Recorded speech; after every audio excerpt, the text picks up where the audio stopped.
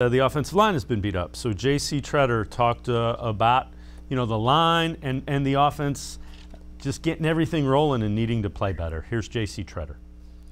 Yeah, I mean, I wouldn't say perplexed. I think we have to play better. I think we know that we're not playing at our level we expect. So it's not like we don't know what we're supposed to be doing. We don't know why we're not, producing. We have to play better. We have to play sounder.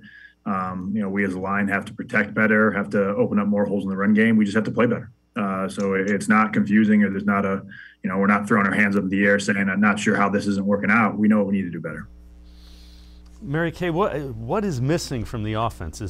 Can you put your finger on, boy, they need to do this better, or is it?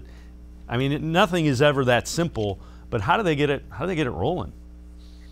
Well, I think one of the major problems has been the receiver play. Your top two receivers really just haven't been able to be that productive for you yet. Odell Beckham, for whatever reason, whether it's him and Baker together, whether it's one or the other, those guys haven't been able to make the connection. 0 touchdown passes between Baker and Odell. Same thing for Jarvis Landry. Jarvis comes back in this past game and has, once again, one of the worst games any of us have ever seen him play. We're talking about the Browns in a different way if Jarvis makes a couple of those plays, doesn't fumble, and they go out and win that football game, right? All you have to do is beat the Steelers in that game to improve to 5-3, and everything feels different right now. That's all it takes is a couple of mistakes to make it seem like the sky is falling. I don't think the sky is falling.